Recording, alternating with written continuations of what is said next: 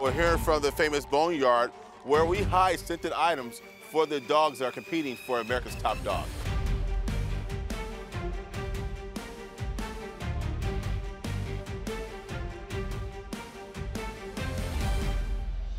I'm Mike Gooseby. I'm a Sergeant-in-Chief Trainer with Los Angeles Police Department, Metropolitan Division K9 Platoon. I'm standing here in front of the famous Boneyard with Officer Edgar and his K9 Vader. Boy, up, tug of war, Vader, good boy, boost, hop, toy, good boy. We're gonna give you guys a quick lesson on how these dogs work inside the scent detection room and how they find the narcotics or the guns or the human scent that's been hidden for them. So the way it starts off basically is you start off with the box drill. You have your blank boxes and you have your hot box. Use a treat or a toy. In this case, this is Vader's favorite toy.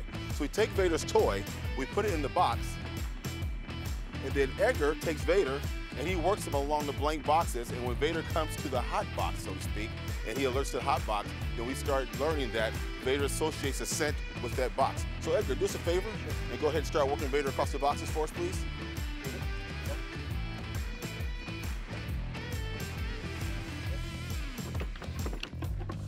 So you see a direct change in Vader's behavior and how interested he is in this box, because he associates that box with his toy.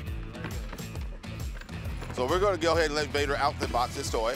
All right, so now we know that Vader knows how to work the boxes and knows how to work scent. So what we're going to do now is we're going to teach him how to associate that toy with a certain odor, a target odor, so to speak. So I'm going to grab a bag of ammunition here. So Vader's been trained on detecting gunfire residue, ammunition, guns. So we take the residue of the spent shell casings, and we're now going to associate these and tie them together. So now the target odor is in there with Vader's toy. And this takes a little time, but we're going to fast forward for you. So now Vader works the boxes, and now he's hitting on the target odor as well as his toy. So go ahead and have Vader hit that for us again, please.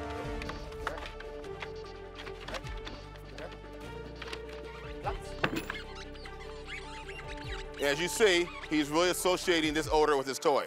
So now, we're gonna still put the target odor in the box. Vader's toy is no longer in the boxes. Edgar's gonna now go ahead and work Vader on the boxes again, but Vader should hit on the target odor now instead of his toy being there.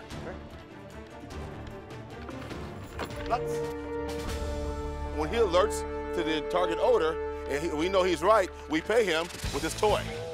So now he starts associating his toy with this target odor. So now that the dog has become what we call in the canine community imprinted on the scent of gunpowder or smokeless powder or black powder, we will now start advancing Vader's training. We'll take these boxes and we'll put them in corners of a room now. So now he's moving into a new environment, but he still has something he's very familiar with, being these scent boxes. We now work the room in a systematic, detailed manner until Vader hits on the box.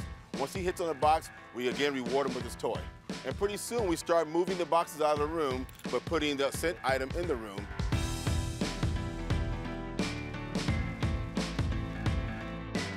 And now Vader is associating the scent source, and that scent source is going to get him his toy. And now we have a trained detection dog that can deploy